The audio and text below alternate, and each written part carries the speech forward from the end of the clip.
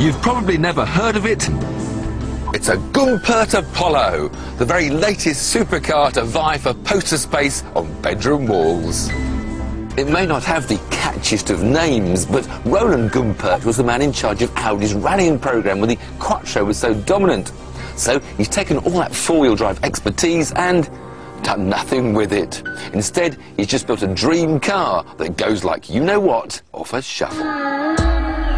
The prices start at £215,000, with this sport model costing 60 grand more. So what do you get for your money?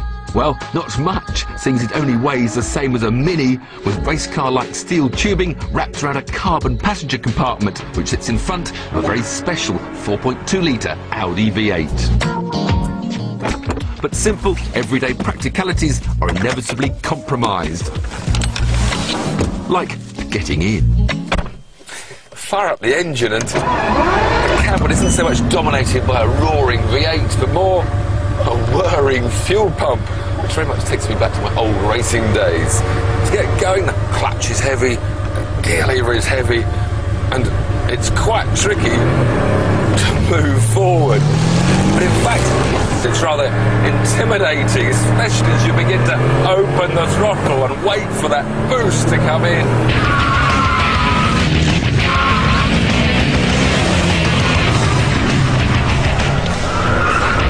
Close driving position, very unlike the modern day road car with sort of sterling moss arms. Here I've got the steering wheel right almost in my face.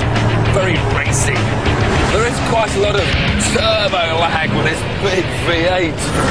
Although that's got 700 horsepower, when you first open the throttle, it doesn't come in that quickly, so you don't have that neck snapping feel of a normally aspirated car or an instant response turbo, where one touch of the throttle snaps your head back. This gearbox is another nod towards a racing pedigree. It's quite hefty to use. It needs a good firm tug back to change up gears. And of course you've got to depress the clutch. And when you change it down, you've got to do your own heeling and towing. No auto blip here.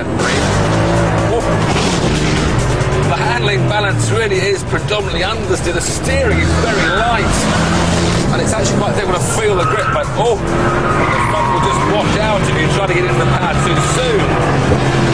What that means is that you can't get the boost up until you're almost straight, because you have half throttle, it just pushes more understeer.